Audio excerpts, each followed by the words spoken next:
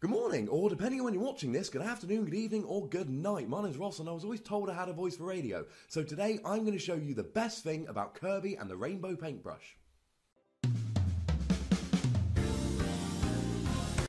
Now, this isn't a full review of the game, I might do one of them in the near future, but for now, we are just looking at how the game works, and it's absurdly simple. You have the Wii U gamepad, which acts as a tablet, you've got a little stylus, and you use that stylus to draw these little rainbow paths.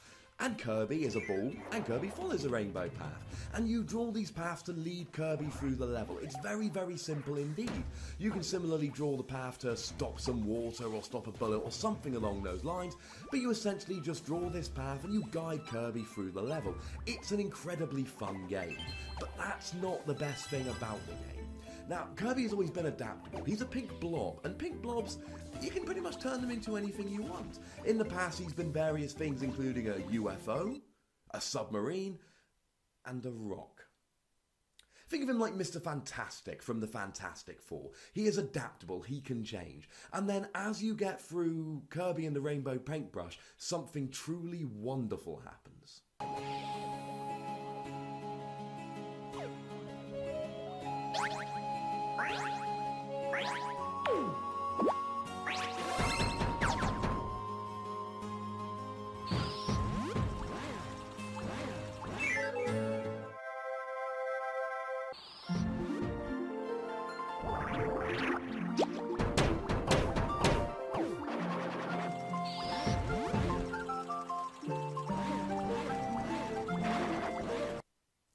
Now, if you're thinking that this music sounds a little bit familiar, you would be absolutely right. It is classic Kirby music, which can be heard as far back as the very first Kirby game, Kirby's Dream Land on the Game Boy.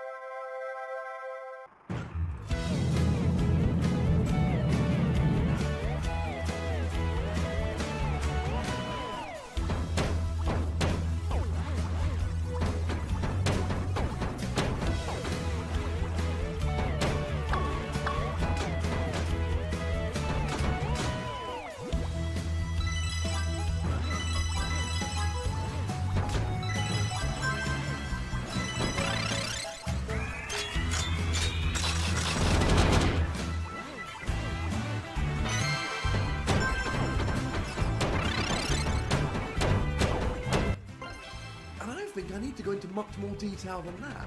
The music's awesome, he turns into an actual tank, and you just roll across the level shooting whatever gets in your way. You're absurdly powerful, it's almost impossible to die because you're absurdly powerful, and you just get the feeling of being a really cute pink tank while you run around the level with awesome music shooting stuff.